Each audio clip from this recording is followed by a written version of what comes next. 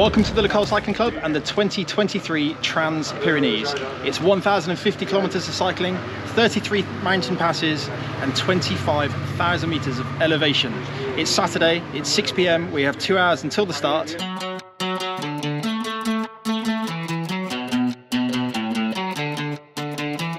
We are on the start line in Llanca on the Mediterranean coast, awaiting a 1,050 kilometer bike ride up to the north coast of the Atlantic in San Sebastian.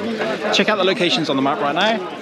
Tom riding in the solos to my right, Sam riding as a duo with me to my left, and around 300 other competitors, people after an experience, a challenge. We have around 5 minutes until we are escorted out of town by the police. We have, I think it's a 9 kilometer neutralised ride out of town to keep everyone safe. And then hopefully once that's out of the way, any mechanical issues and things like that will have been sorted and the race begins properly.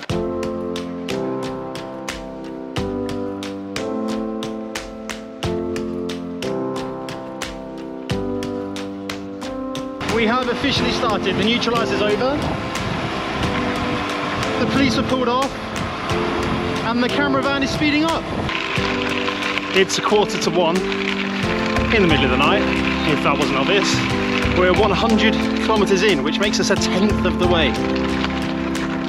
Which also means we're about 10 kilometers from where our strategy will probably differ from everyone else's and we intend to sleep. But right now, let's continue enjoying this gravel road. It's actually a normal road with a bit of surface dressing, but it's making midnight entertainment. It's 1:10 in the morning. We are 110 kilometers in. And this is our clever little tactic, we hope, is to sleep early before fatigue really kicks in. As in, who normally rides all the way through the night? And we're hoping then that throughout the daytime we have a little bit more energy to make good progress and recover overnight to then ride well again tomorrow. Sam's found this little well. I think he's gone to check that we can actually stay here. It's in a place called La Bastida. It's quite nice. Now we're about to put the bin bag on the floor. I think today's really set the scene for how hard to ride, how hard not to ride, when to make the most of stops and things. And in some ways I think today might be the hardest day, but accumulative fatigue will decide that, I think. The nice thing about day one was because we started in a village on a Saturday, we could get loads of supplies ready for the Sunday. It did mean we had to carry them overnight, but it meant we could have a good breakfast on Sunday morning.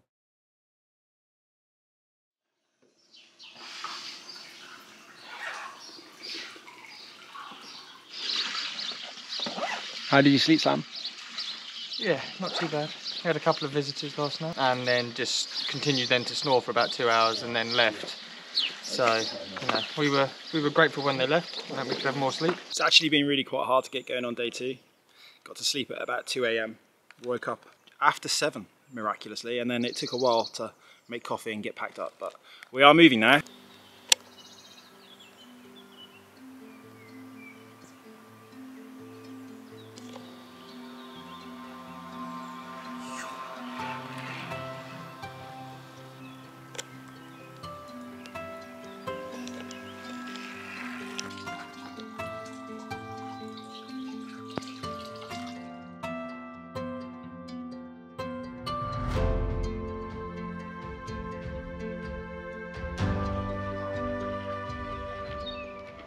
Time for some quick adjustments.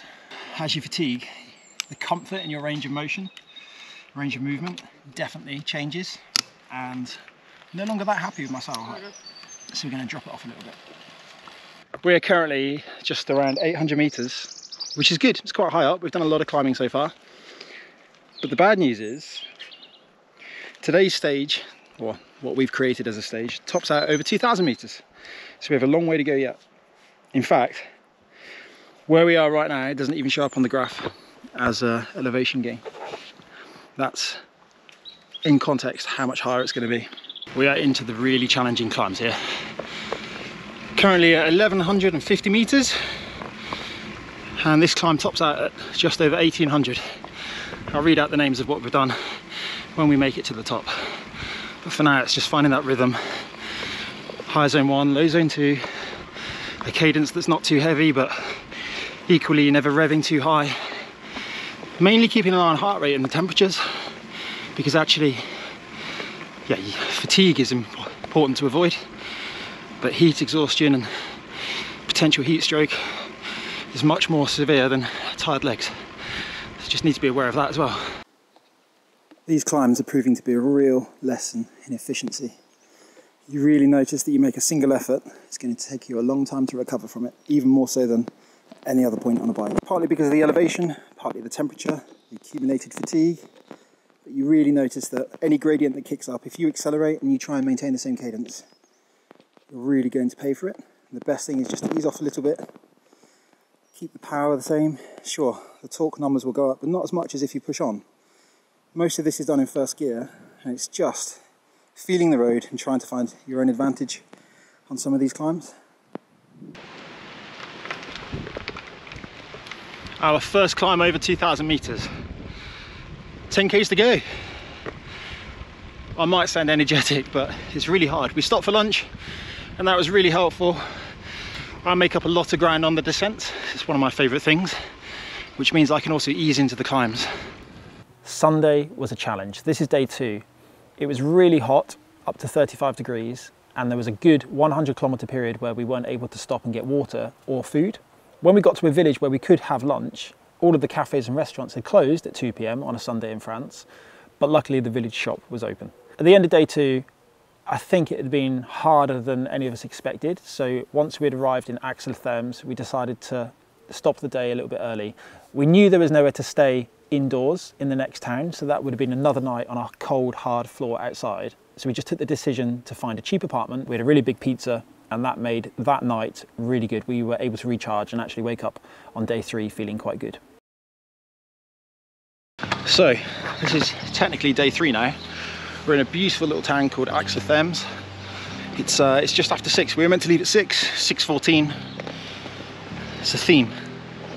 Everything's slightly behind schedule, including our performance so far. But we've had a good night's sleep, I think. I speak for myself, obviously. Tom and Sam are hopefully on the way. We are 40k behind our, what I felt was a good schedule for yesterday. But if we're leaving slightly earlier before it gets warm, it's significantly cooler today. Here they come, I can hear shoes on the ground. We're gonna ride 40k, roughly, have breakfast, and then set about the rest of the day. The goal today is to try and do 12 hours of riding. Just have to see how far we get and then reassess, constantly reassess. That's all you can do. We got here yesterday and booked an apartment and split the cost 3 ways. That makes it super cheap. So if you're going to do things like this, actually, it's really beneficial to do it in a big group. Sure, that means you can't ride to your own energy levels as much as you might like, but it means that any shared costs are so much more affordable, so much cheaper, which is nice. I look tired. I feel tired, but that's okay. I think if you're going to ride 7.5 hours through the mountains, you're going to feel tired. How's it going, Tom? Good. Very happy I slept. We had an apartment and not a well. That's generally ideal. But I think, yeah, yesterday reframed my definition of hard in cycling.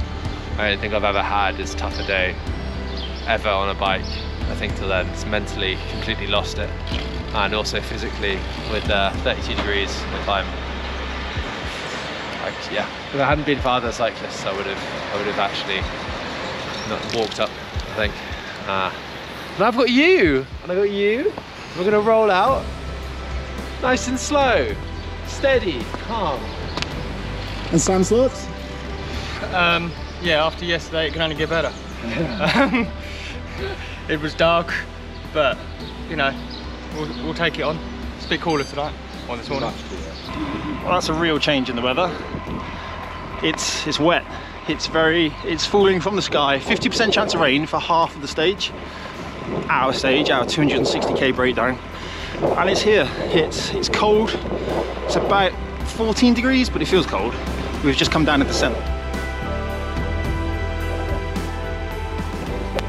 Into the clouds, without a doubt. This is the hardest climb so far. It's not actually very long. It's only 4k, I think. I'm currently pedaling at 39 RPM in first gear, doing 5 kilometers an hour, 260 watts, and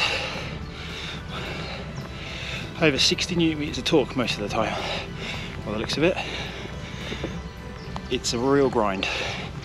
The average gradient is something like 13%, and you can feel every one of those. It's wet. Trying to stay in, reasonable condition. It's not cold going up. It will be cold going down. There's someone walking just ahead of me, and I honestly think walking at this moment in time is probably not a bad idea. It's slow going.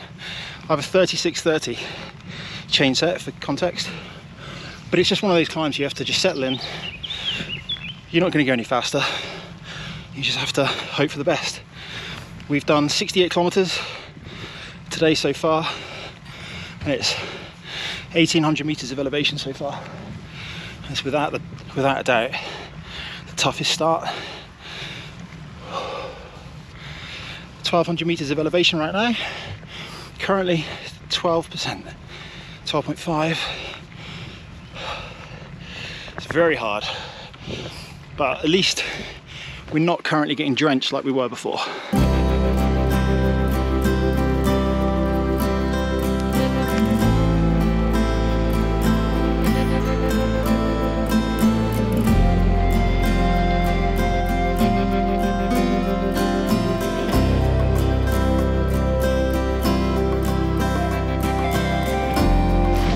What do you make of that? Whoa.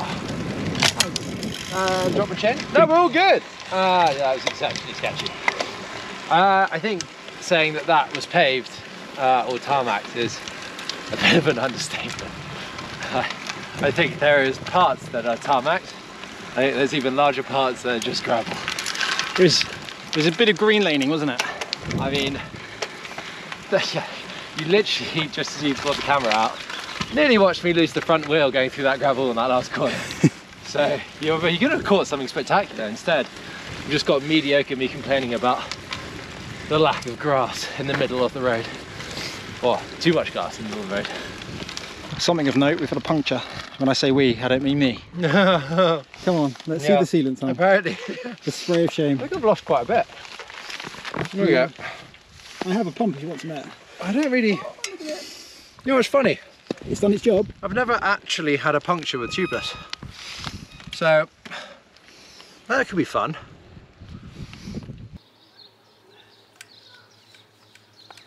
We have our first real crisis of direction. Fair to say today has not gone to plan. We were then directed to go up here. No explanation for it. Today is one of those days, just need to get through the day. That's it now, isn't it? Just, if we get to the end of the day, it's not a bonus, it's just a necessity. And then we can think about making more progress again tomorrow. It's been a real adventure though, I would say. And spirits are high in the camp. I think that's the Haribo.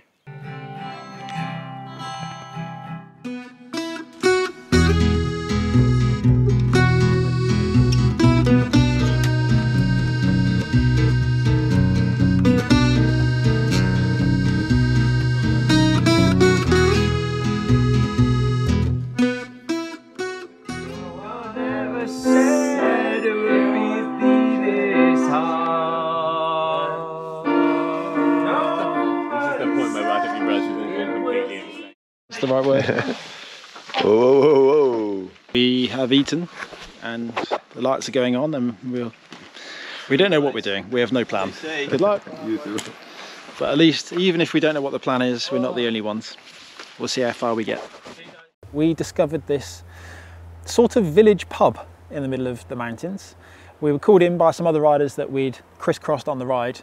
And Tom serenaded us with a little bit of guitar, a little bit of piano and a little bit of singing. The singing was particularly awful by the rest of us, but it was very enjoyable. If it hadn't been for the lady opening up her back garden, her village pub, we're not really sure what it was. We know that we had to become members before we could order anything to eat or drink. If it hadn't been for that, we probably would have missed an evening meal that night.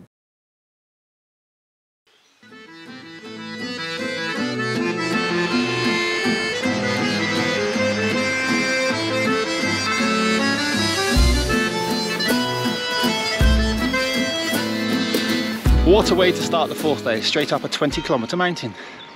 1700 meters and something at the top. Into the clouds again.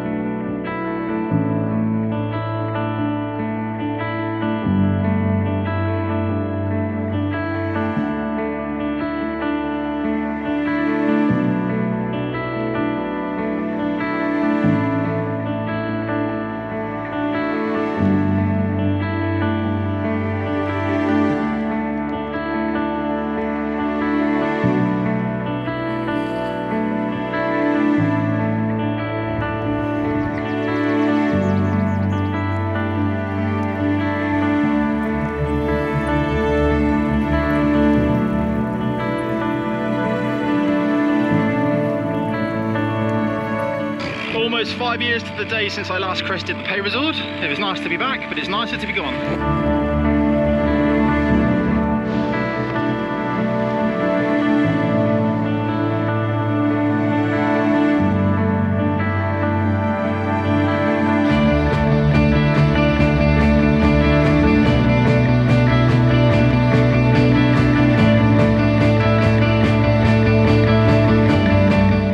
Span, 12 kilometres at 5%. Genuinely one of the most enjoyable climbs so far. Possibly because it's one of the first times we've had a real view.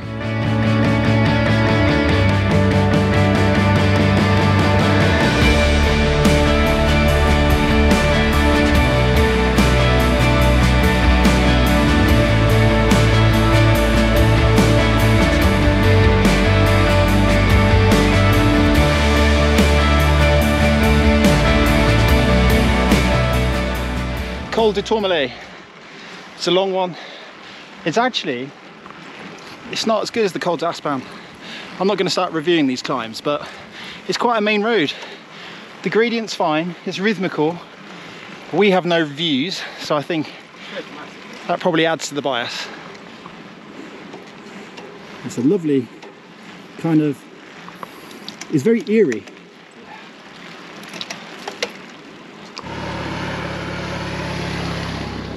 Can't even see the vehicles on the other side of the road. We've got to go full lights on, full winter nighttime mode. Winter mode, nighttime mode. 11 degrees C.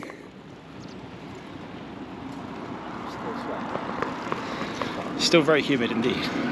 Stuff just appears and disappears out of nowhere. And there's a huge building there.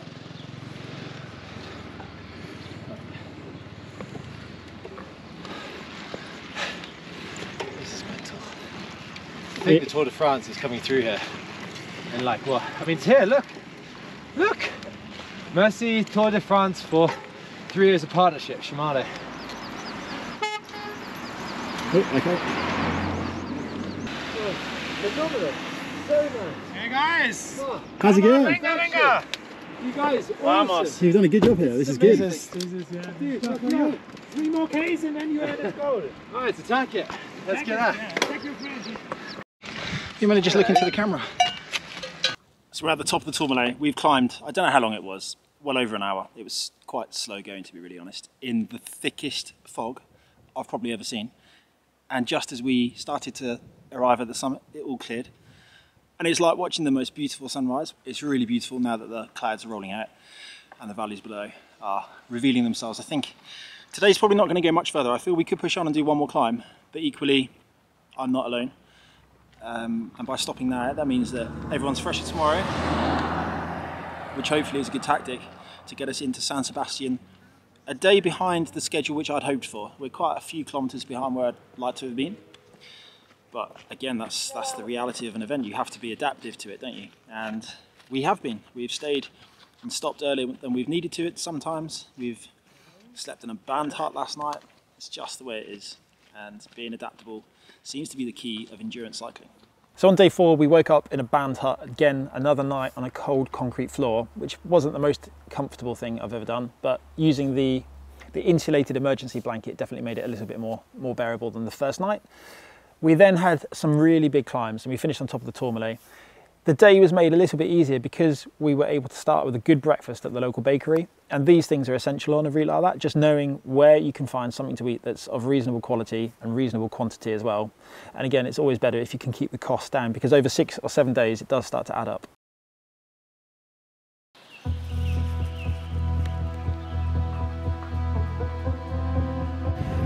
Already up into the clouds, and after a long valley road, we finally start the Col de la Trans. You can see it kicks up very quickly.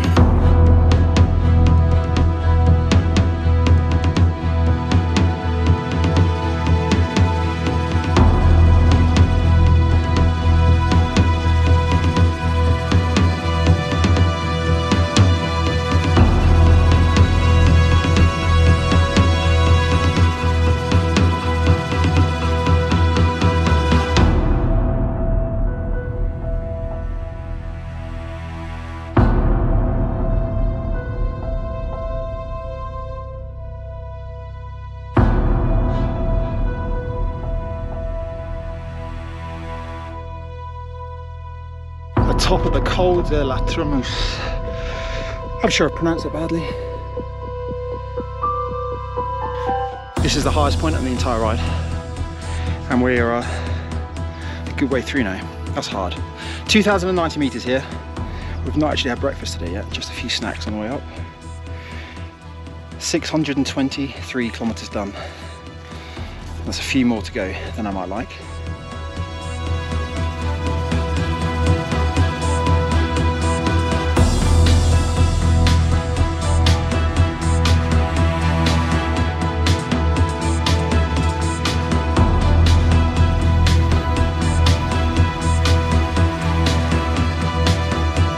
As we get to the top of the Col de Sulor, we've finally seen the vultures, which I've been really excited about. I'm not sure why.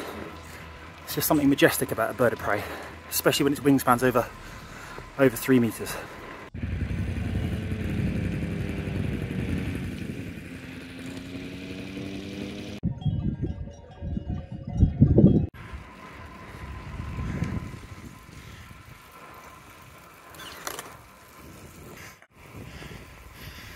One thing you really notice is how normalised any situation becomes. We're at 1,500 metres and we still have 200 metres of elevation to gain, but you sort of start to accept, oh, it's only 200 metres. It's not a lot. Everything is put into perspective by the size of these mountains, which at home, if you ride a 200 metre climb, it's a big climb.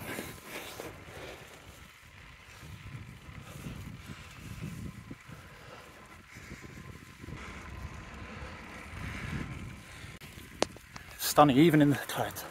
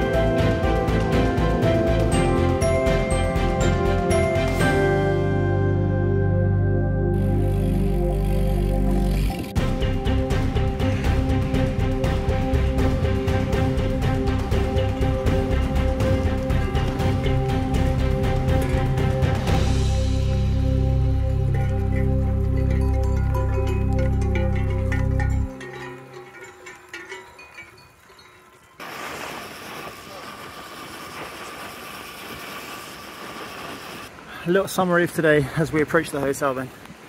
222 kilometers so far, not entirely sure how far it is to go. I thought we may have already reached it. 6,700 calories and approaching 5,000 meters of elevation. It's actually been the fastest day. 9 hours and 45 of riding time, 133 average heart rate. 22.9 kilometers an hour, which on this terrain, so heavily laden, I think is acceptable.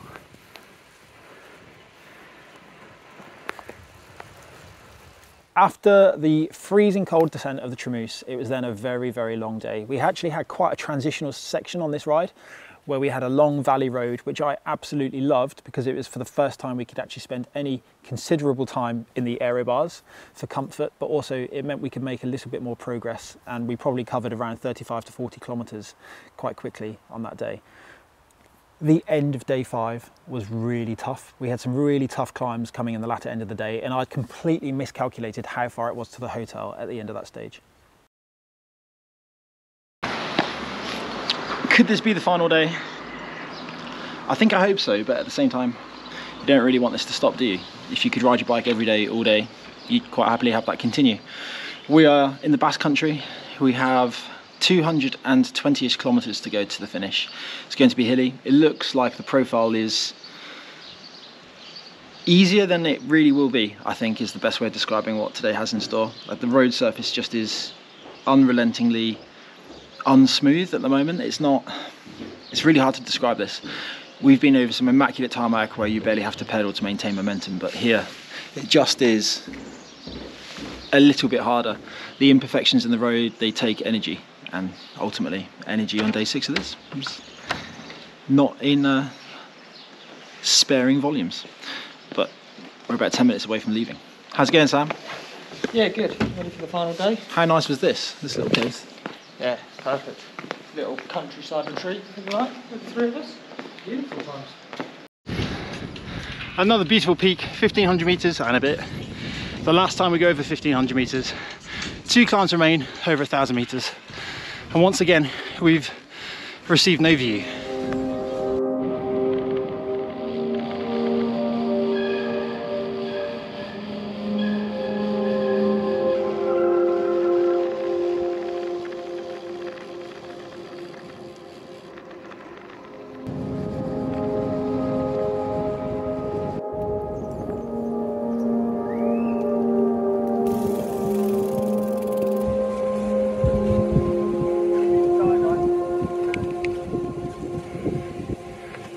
I love how they all pull over.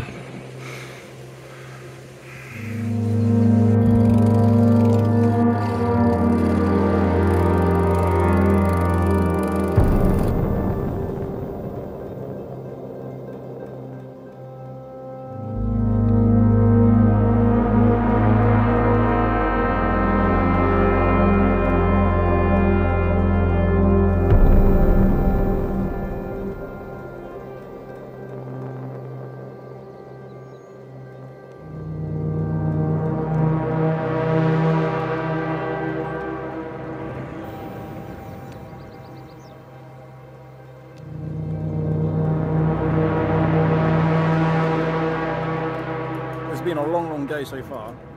We have 90 something K to go. As you can see, we're just on the side of the road somewhere in the Basque Country. It's dark up ahead. Showing some biscuits. It's going to be dark. It's going to be dark when we finish. We're determined to finish together because we think that seems like the right thing to do. The rain is coming. I think that's going to be it. I think we're going to ride into the rain all the way back to San Sebastian, which is a little bit of a shame. Feels like the weather's chased us all the way on this ride, actually. That beautiful first evening, and then every day since then, up into the clouds. Not a lot you can do.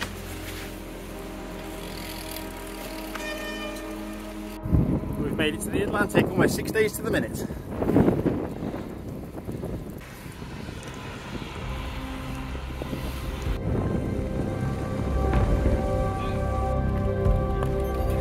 The Jakesabel, the final climb, you couldn't make it up. Tom has suffered his second puncture.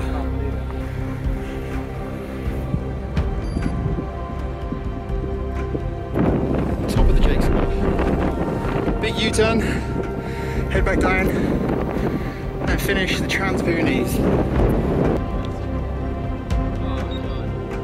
What an adventure.